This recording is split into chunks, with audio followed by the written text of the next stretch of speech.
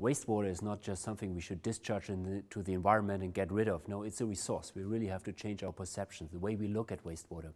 It has water to help us to satisfy the needs in terms of water demand, but it also has interesting byproducts that mean nutrients that we need to we can use as fertilizer for food production. But also has organic material that can be used for energy production to support the energy security. And also industrial wastewater can have interesting metals. So therefore, wastewater is not just waste, it's really a resource.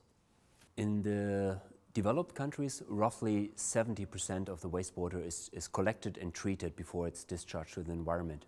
If you look to the least developed country, it's probably only 8% of the total wastewater that we generate are treated and then discharged to the environment. So there's a huge potential for further managing this wastewater. If we want to achieve that, we need investments, but mind you, it's not necessarily the very expensive high-tech investments that are needed. Certainly in the developing world, there's a huge potential by working with low-tech.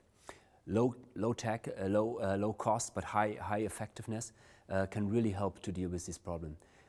There is a cheap, low-cost technology developed and under further development that can have the same performance as very complicated technology, particularly if we look at decentralized solutions for urbanizing areas in the developing world. Most of the urbanization that happens in Lagos and many other developing countries, urban conglomerates, is in the peri-urban areas. It's in slums, in informal neighborhoods, where very little attention is given to wastewater management, with health implications and environmental implications.